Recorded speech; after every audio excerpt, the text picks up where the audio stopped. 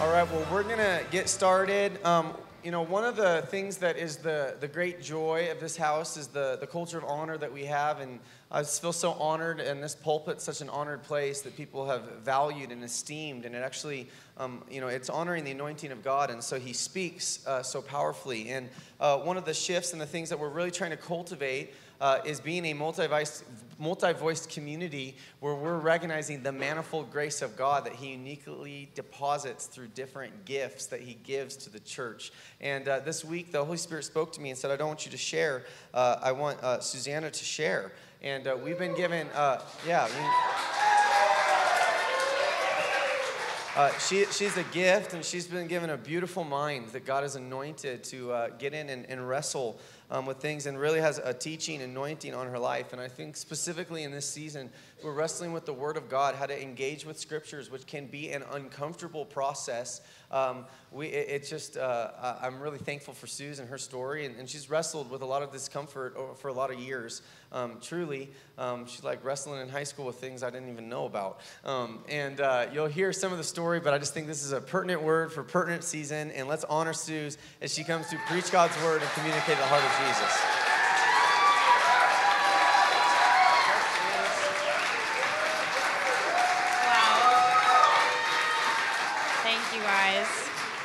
Man, thank you so much. I really appreciate that.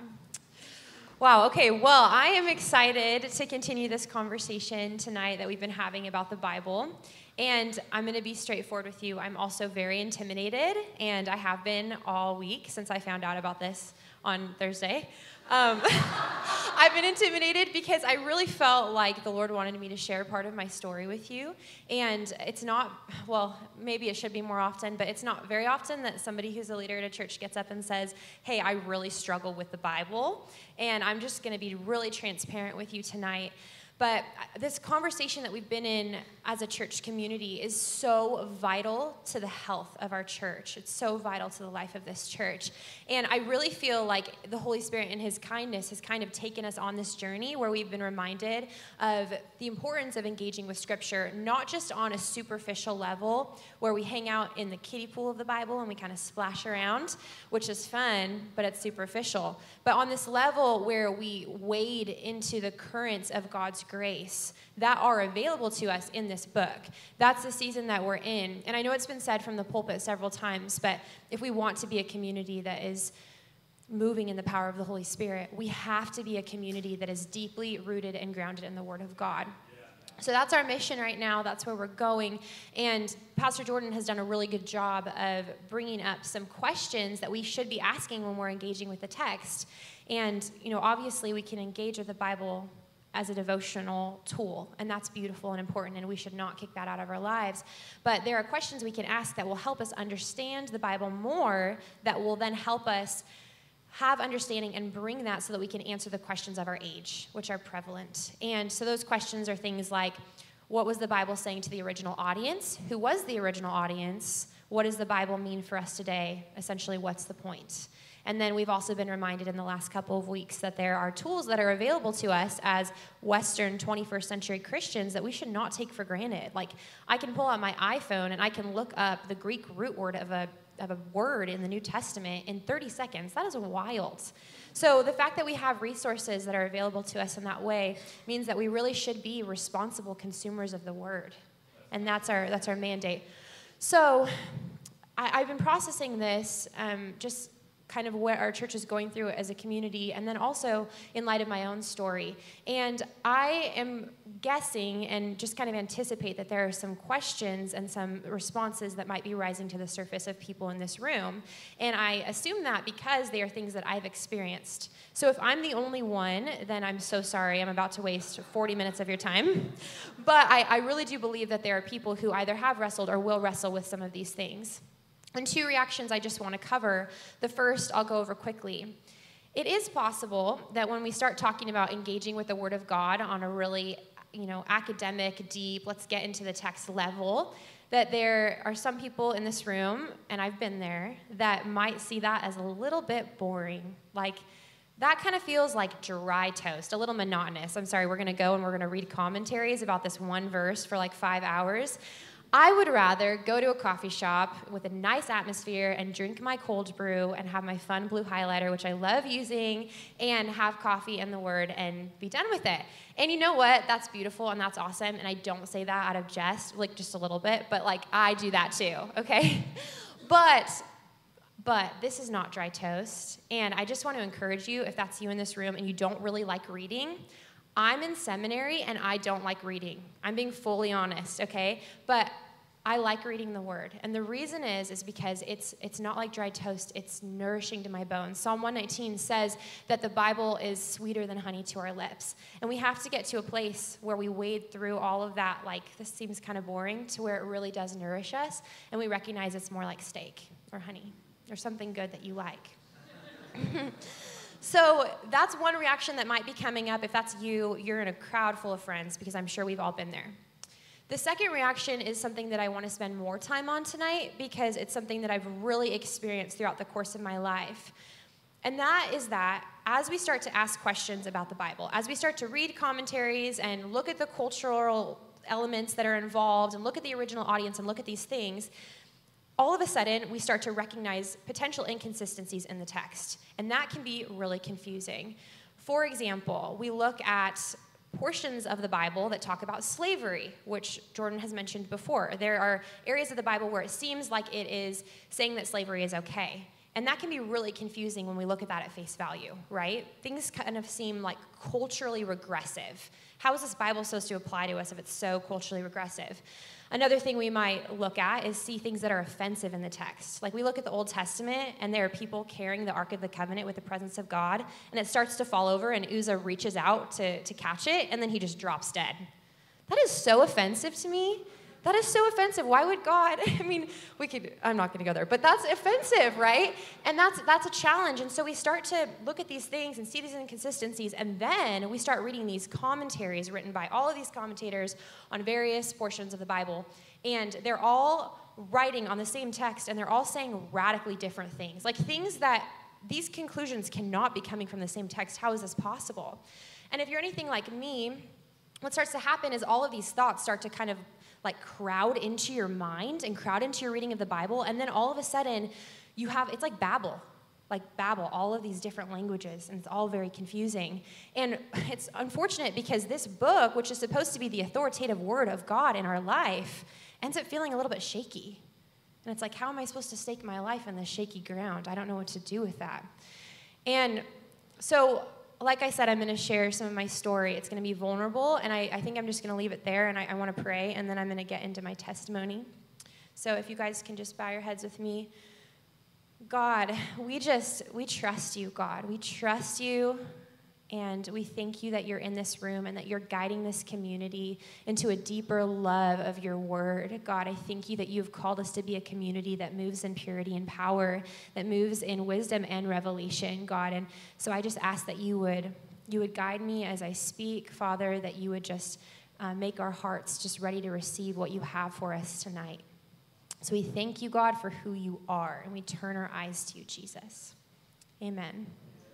Amen. Okay, so I was raised as a pastor's daughter, which was really fun. Actually, my mom's in the house tonight, and she was an incredible mom, and she was an incredible pastor. And just to give you a little bit of a setting for the kind of environment that I grew up in, just to set the scene a little bit, my church was this backwoods, charismatic church in northern Idaho. And it was the 90s, and so we did a lot of things like have these really big velvet banners portioned around on the walls with the sticks, right? And they would have inscription like the Lion of the Tribe of Judah. And then when the Holy Spirit got really crazy and really fell, we would grab the banners off of the wall and we would march around the sanctuary like walls of Jericho style. And it was powerful. It was so powerful. And so I grew up in this really awesome environment. I always love that story so much. I grew up in this awesome environment, and also with parents who are really good teachers of the word, which I'm incredibly grateful for, because I know this isn't everybody's story, but I was gifted with the opportunity to know the word from a pretty young age and to have access to it. And things like VeggieTales, right? How many of you watched VeggieTales? So many people. VeggieTales really did, yeah. Here's the thing I found out about VeggieTales yesterday. I kind of came to the realization finally. VeggieTales is brilliant because not only did it teach a generation of children to love the Bible, but it taught a generation of children to love vegetables, which, like, that's amazing. Kudos to the people who created that, and I wish I would have found that out earlier because I feel like I got duped my entire life. But yeah, VeggieTales, and then the other thing I kind of laugh about are the felt boards. Do you remember the felt boards? Yeah, so there'd be like felt board Jesus, and he'd be walking around in the felt board background, and then all of a sudden there'd be felt board sheep wandering away, and he would leave the 99 to find the one, and it was really fun. And I really loved felt board Jesus. But I grew up with like this really rich and beautiful place of access to the Bible that I really loved. And also, my dad, he was really into apologetics. He wrote his dissertation on apologetics, which is defense of the faith. So he knew a lot of things. He still does. He knows a lot of things about the Bible. And I was in 9th grade, and he would like pepper these things into our conversation throughout dinner times and things like this, so that when I went out into public, I had way too much information and not enough tact. And there was a time when I was in a Bible class in my private Christian school my freshman year, and my teacher, who was a very incredible woman, but yeah, you'll see. So she was talking about 2 Timothy, where it talks about how women should be quiet in church. And I didn't have a lot of tact, like I said, and so I believed that this was my opportunity to get in a debate with my teacher and to bring the entire class along with me, and for a few days to just really create this division in the class. And I was saying things like, we have to understand that there are cultural elements in the Bible that don't necessarily apply today. And the other people were saying, well, that's not true. The Bible is literal. This is what we have to understand, or we're not going to be able to have an authoritative word of God. And then at one point, I snarkily remarked to my teacher, or asked her, when was the last time that you wore a head covering when you prayed? And she didn't like that very much, so I've since become sanctified. Anyway, that was my 9th grade year, and at that point, I recognized that there were these things in the text that were obviously we needed to dive deeper into, but I didn't really have a problem with the Bible or question the Bible until my senior year of high school, when I was at a public school, and I took a class called Launchpad. Do you guys know what Launchpad is? Launchpad is this really awesome opportunity for students in a public school to take a seminary class off campus if they want to learn more about the Bible. And it's a great program, and I really grew from it my senior year, but there was one particular teacher who came into the class, and he made it his mission for the 3 weeks that he was in this classroom to teach us about predestination and to really be a proponent for predestination, which, for those of you who don't maybe know what that is, the way that he described it to us and what he was trying to teach us was that there are some people who are chosen to go to heaven, and the rest of people are basically destined for hell. Never. Now, from my 18-year-old paradigm, and I had never been exposed to something like that, that was shocking. I literally did not have room in my theological paradigm to fit that in. And if I'm being fully honest, I cried for 5 days. Like, I didn't just kind of cry for 5 days. I really cried, wept in my car, didn't know what to do. It shook me to my core. And even as I was thinking about whether or not I was going to bring this up, I was a little bit timid because I know that there are a lot of conversations, and my goal tonight is not to get into a conversation about predestination. It's really not. My goal is to explain to you what I took away from that season. So for 5 days, I'm really distraught. I'm asking my dad, who I said is a really brilliant theologian. I'm starting to watch these YouTube videos, and I think I went on a 3-month kick watching YouTube videos about predestination, whether it was real, whether it wasn't. And it was a really challenging time for me because what happened was I couldn't understand how this teacher could read the same Bible that I was reading and come to such a radically different conclusion about the nature of God. It was so confusing to me. The other thing I couldn't understand, though, is that he was actually presenting me with Bible verses that were there. And there was this tension all of a sudden in my life. It was cognitive dissonance. I didn't know what to do with the information I'd been given. And so tension, what it does is it pulls and it pulls and it pulls and it pulls. And like a rubber band, I literally felt like my faith was being stretched apart, and I was not sure that it wasn't going to break. And it was really hard for me.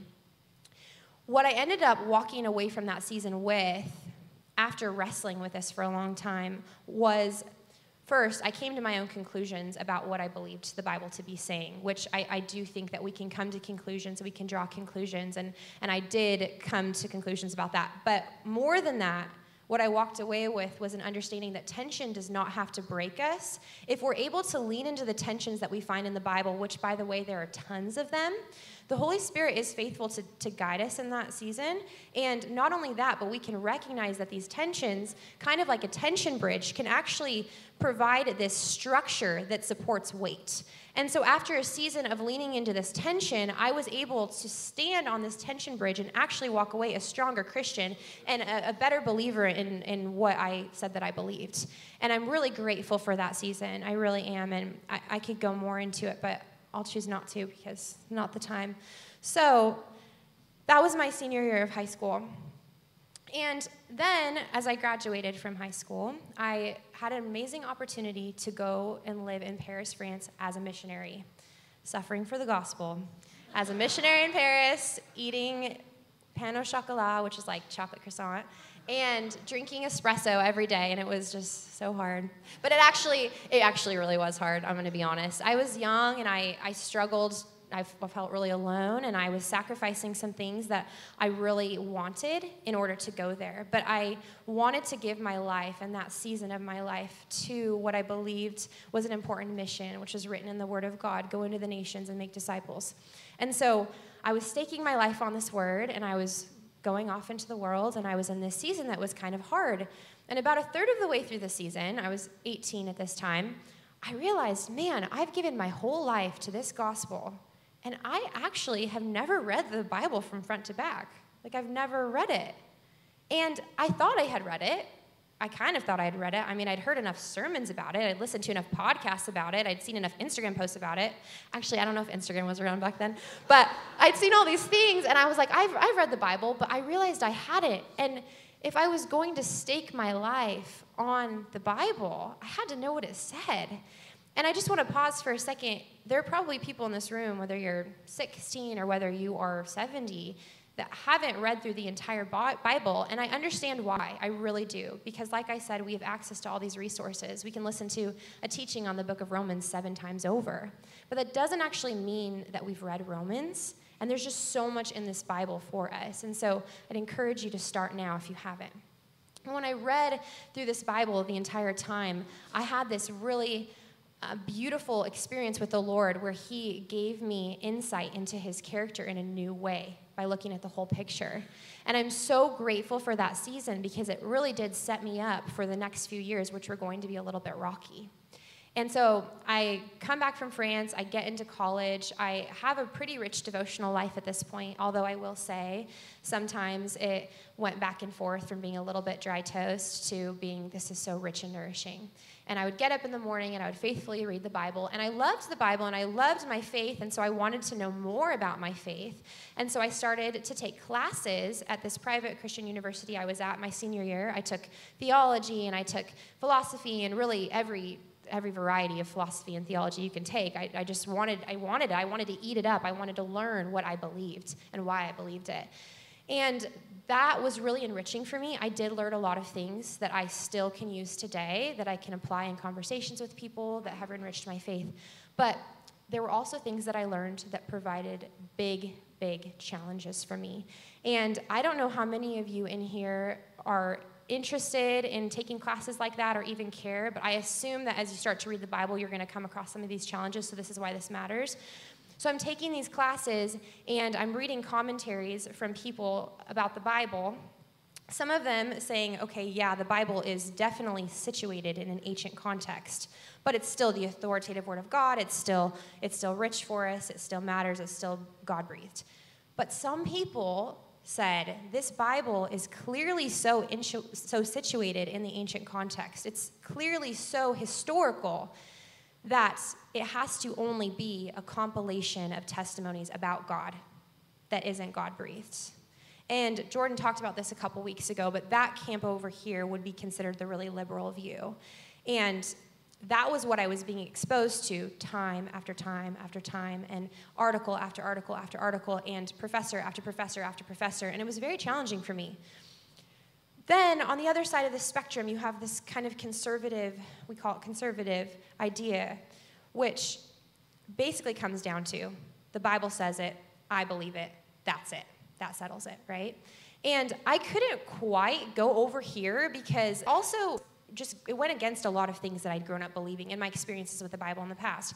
But I also couldn't go over here anymore because my question to these people was, well, what does the Bible say? The Bible says it. The Bible says what?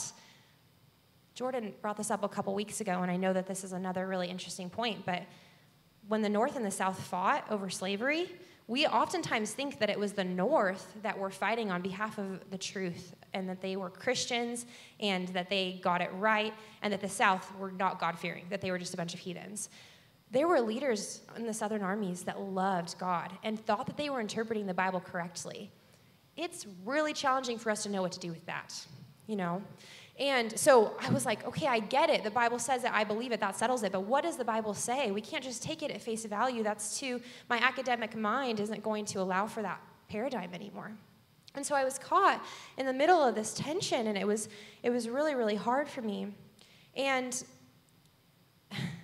yeah, and honestly, what that ended up producing in my life, and I'm going to be really honest about the fruit of that, is that because I could no longer really trust the Bible, because I didn't know what side of the spectrum I fell on anymore, and honestly, because I flirted with this side a lot, I began to kind of say, all right, well, I guess the Bible isn't authoritative. I guess it probably doesn't speak to my life today. It's a beautiful compilation of testimonies that speak about this God out there, but it doesn't have weight for me today. Because I flirted with that too much, the fruit of it was that my relationship with God turned distant. And as a side note, we need to look at our fruit in our lives, right? Because that'll oftentimes tell us what the truth is.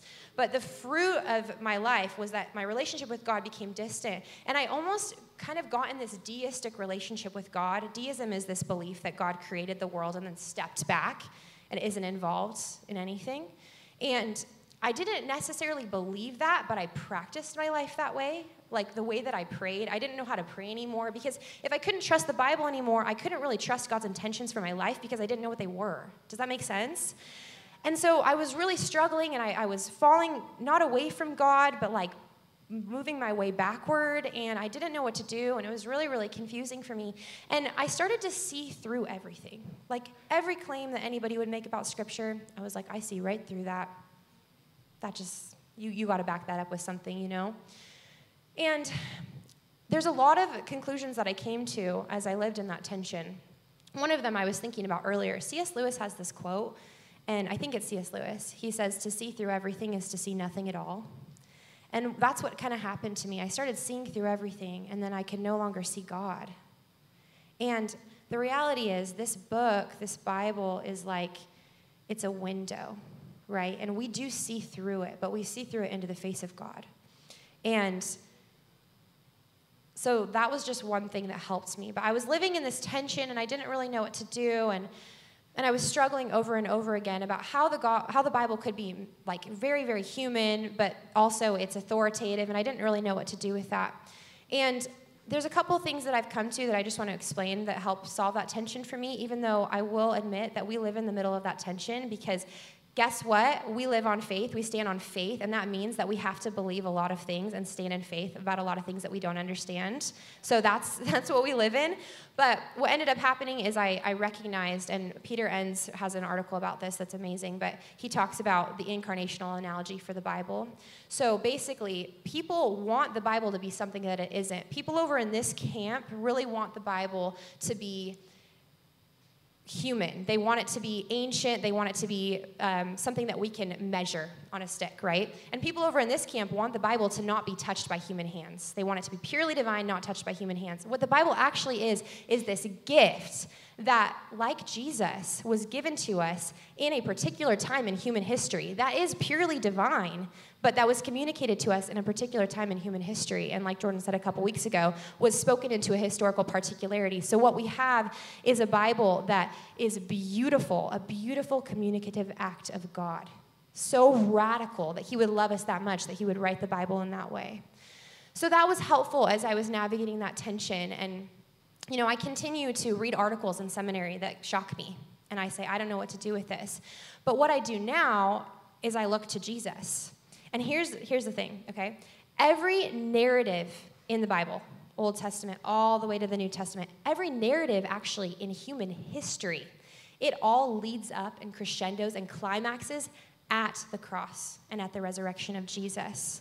Okay, so Jesus, when we're reading the Bible, if we're not reading the Bible in a way in which Jesus is the center of it, if we're not reading the Bible in a way that leads us to Jesus, then we're reading it wrong.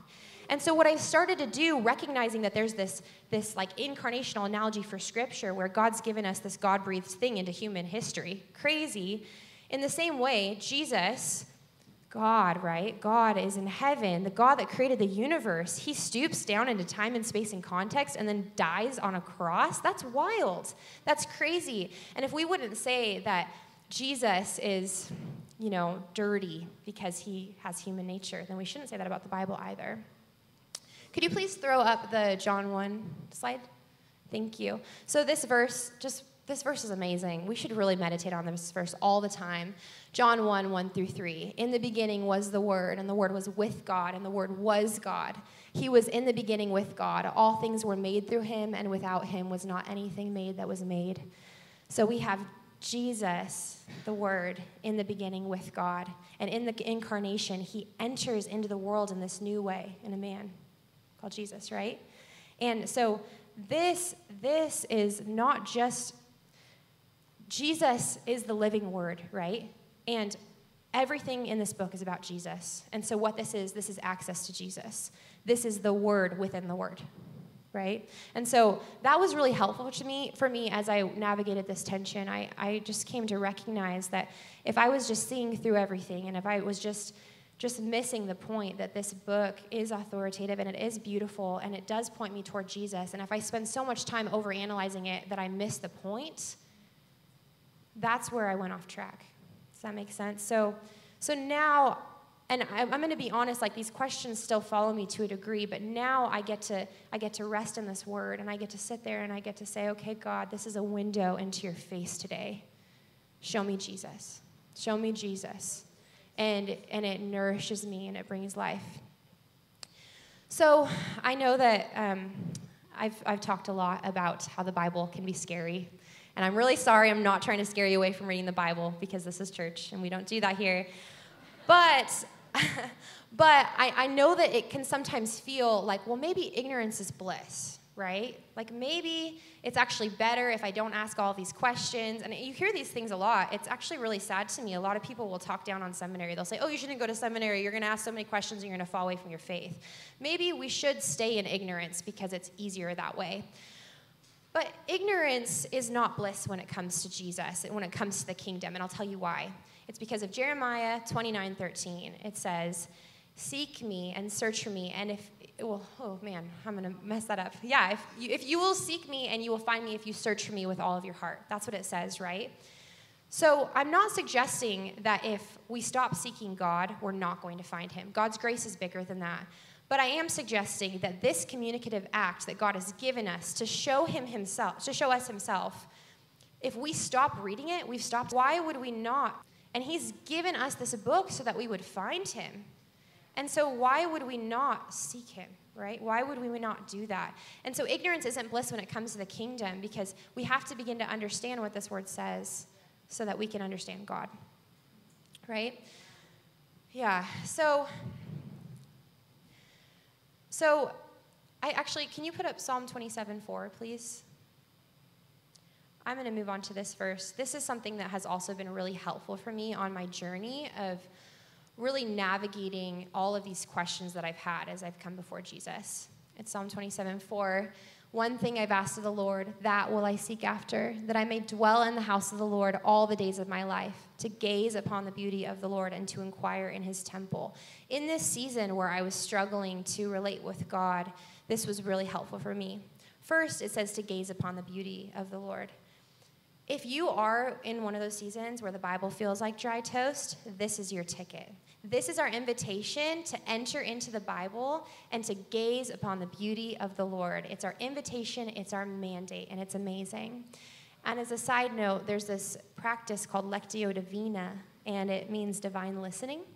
And it is an ancient practice that the church has been using for a long time to hear the Rhema word of God through the written word of God. And I think I'm going to do a Facebook Live about it because it's been really helpful for me when it comes to gazing upon the beauty of the Lord, but I can't teach it in this context. So stay tuned. But the second part of that last section of the verse, to inquire in his temple, that is what was the ticket for me. Because here we see worship represented as twofold. It's not just going and gazing upon the beauty of the Lord. We also have full permission to come to his table with questions, all the questions you could possibly ask. Every question that's floating through your mind, you have full permission to go and ask them when you're in worship with God. And you have full permission to believe that he's going to bring you an answer. He doesn't ask us to seek because he's going to leave us hanging. He says, seek me and you will find me when you search for me with all of your heart. Okay? So this verse was really, really helpful for me. And I want to tell you again, we cannot approach the scary things in the Bible with fear, right? As a little history lesson that I'm going to throw in here really fast, I promise it won't take long, but one of the things about evangelical history, which evangelical is the subcategory of Christianity that we find ourselves in right now, even if we don't know it. In evangelical history, over the past 100 or so years, 1930s, evangelicals have responded to criticisms of the Bible with fear in a way that has caused them to remove themselves from cultural conversations. So higher level biblical criticism comes out in the early 1900s, and what do evangelicals do for the most part? Not everyone. They get scared and they say, oh, you can't question my Bible. You can't question this. That's scary. I'm going to go hide behind this fortified fortress of fear and let you have that conversation. The problem is that we removed ourselves from the conversation, and so those things continue to go on without our voice. It happened again. It happened with the conversation about evolution, because people started to bring up evolution, right? And what did a lot of evangelicals do? They got scared. They removed themselves. They hid behind these fortresses of fear.